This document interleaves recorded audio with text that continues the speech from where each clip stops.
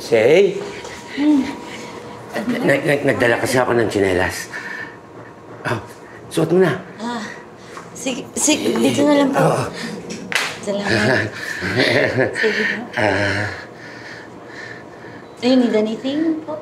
Pa-follow up ko sana yung sweldo namin. Yes. Okay, of course. Mang Ruben, do you know po saan nakalagay yung pera nila daddy dito? Ewan po, ano po sa aparador? Andyan, okay.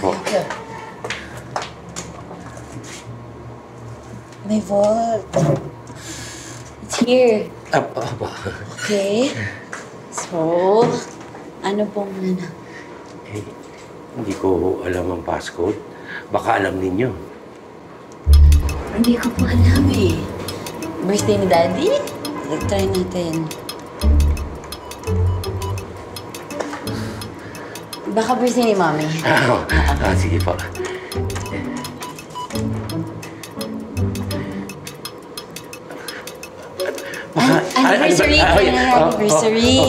Anniversary! Anniversary.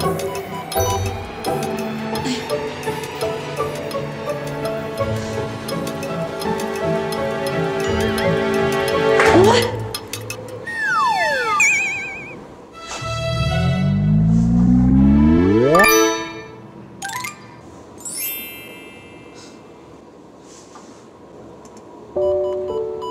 Yun! ano po yung pinindot nyo? Birthday ko po. Mamse, mahal na mahal ka talaga ng mami at daddy mo.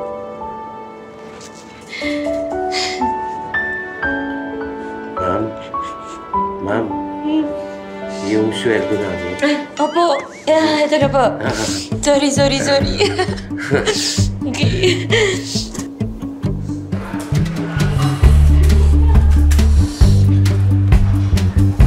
Good morning, ma'am. Say pala, say. Good morning. Say!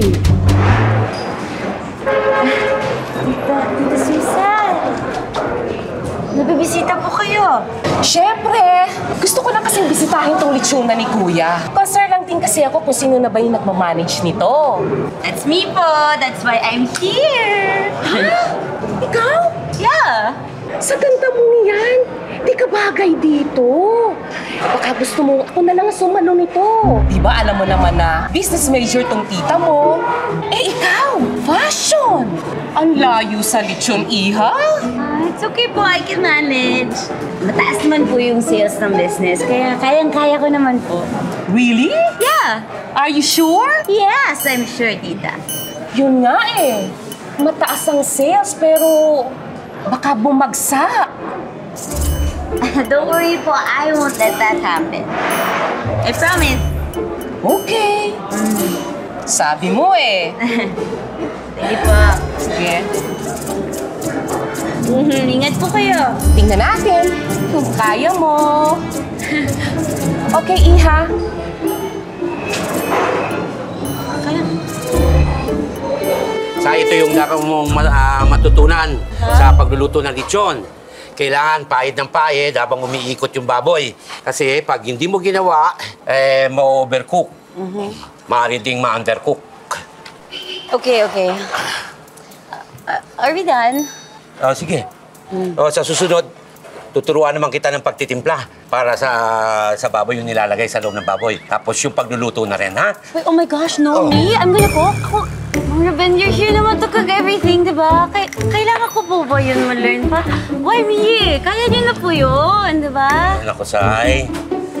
Say pala, alam mo, yung mami at daddy mo, tutok na tutok dito sa pagluluto ng lechon. Alam nila lahat yan. Pagtitimpla, yung timing sa pagluluto, bawat detalye alam nila. Really? Sa negosyong ito, dapat ikaw din ganun. Okay, sige, I'll try. But are we really done? Teka muna, Say. Ba't ka ba nagmamadali? Ano ba yung pinagkakabalaan mo? I'm listing down kasi yung mga plans ko for the shop. Like, mga renovations, mga kailangan pang gawin. Like, we can change the roof, tapos mga pwede pang mag-add ng mga decors dito para mas masaya din magtrabaho, di ba? Para hindi po kayo nalulungkot dito. At itong wall na to, pwede natin linisin yan. Yeah, yun talaga sabi sa inyo, Dave, cleaning dapat eh.